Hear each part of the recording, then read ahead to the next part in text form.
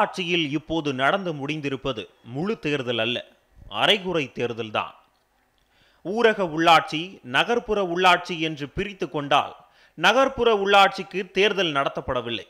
ஊரக உள்ளாட்சியிலும் முழுமையாக தேர்தல் நடத்தப்படவில்லை. 9 மாவட்டங்களுக்கு இனிமேல்தான் நடத்த வேண்டும்.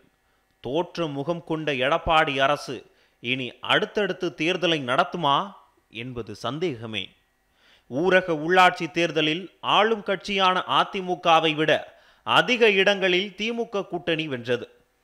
கிராமப்புறத்தில் மட்டும் தேர்தல் நடத்தலாம், இரட்டை இலையை நம்பி வெற்றி பெறலாம், அதிகபட்சம் 80% இடங்களை கைப்பற்றலாம் என்று மாநில அமைச்சர்களோடு நடத்திய ஆலோசனை கூட்டத்தில் எடப்பாடி சொல்லியிருக்கிறார். நகர்ப்புறத்துக்கும் சேர்த்து நடத்தினால்தான் திமுக அதிக அளவில் வெற்றி பெற்றுவிடும் என்பதும் அவரது கணிப்பாக இருந்துள்ளது. ஆனால் அவரது கணிப்பு பொய்யாகி கிராமப்புற பகுதிகளும் திமுக பக்கம் திரும்பிவிட்டது என்பதை தேர்தல் முடிவுகள் காட்டியது.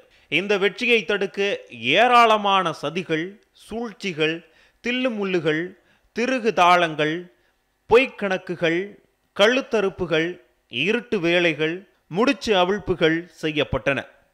மாநில தேர்தல் ஆணையத்தை மௌனிக்க செய்துவிட்டு அதிமுக தலைமை கழகம் நடத்திய தேர்தலாக பல இடங்களில் மாற்றப்பட்டது. என்ன செய்தும் அவர்களால் 50க்கும் மேல் பொய் வெற்றியை காட்ட முடியவில்லை.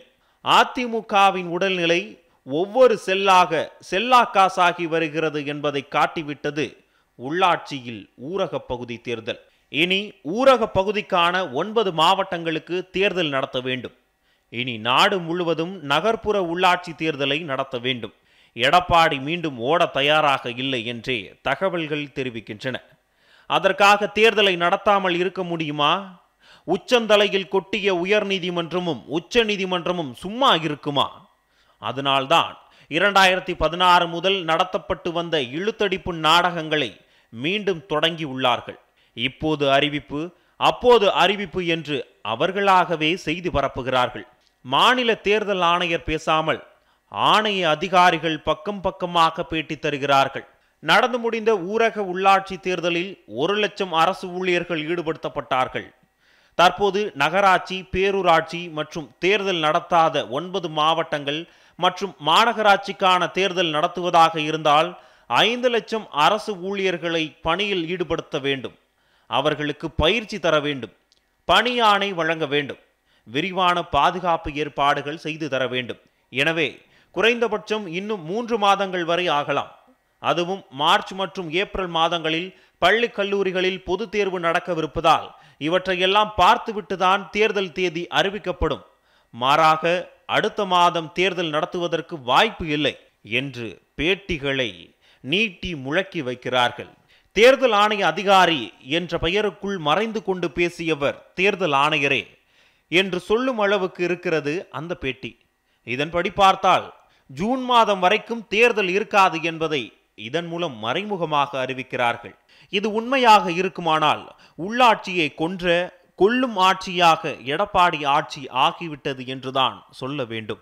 ஏற்கனவே 2016 முதல் உள்ளாட்சியில் பிரதிநிதிகள் இல்லை. இப்போதும் நகராட்சி பகுதியில் முழுமையாக இல்லை, ஊராட்சியில் அரைகுறை. இந்நிலையில் உள்ளாட்சிகளுக்கான எந்த திட்டமும் கொண்டு வர முடியாது, அறிவிக்க முடியாது, செயல்படுத்த முடியாது. தேர்தல் நடந்து புது பிரதிநிதிகள் பதவியேற்றும் அவர்களால் செயல்பட முடியாத நிலையே ஏற்படும்.